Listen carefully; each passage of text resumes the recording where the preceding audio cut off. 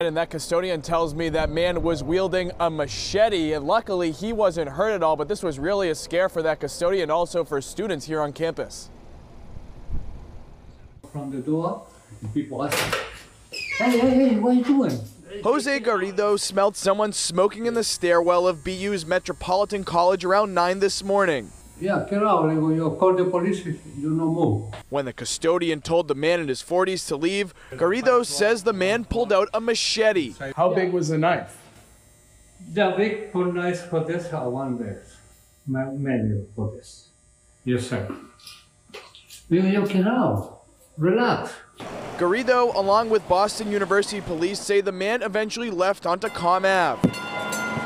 They believe the individual hopped on the Green Line at Babcock Street, headed inbound. Police check it out, the station in us. What can I say? Afraid, terrified, and I just don't want these things happen anymore.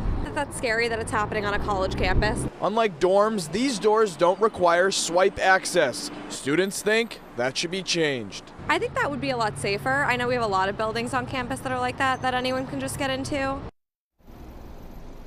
So again, police had been looking for this suspect throughout the day today, but late this afternoon, again, police did make an arrest in this case. They took a suspect into custody, and they're thanking the community for their information and helping to make that possible. We're live here in Brookline. I'm Peter Eliopoulos, WCVB News Center 5. Peter.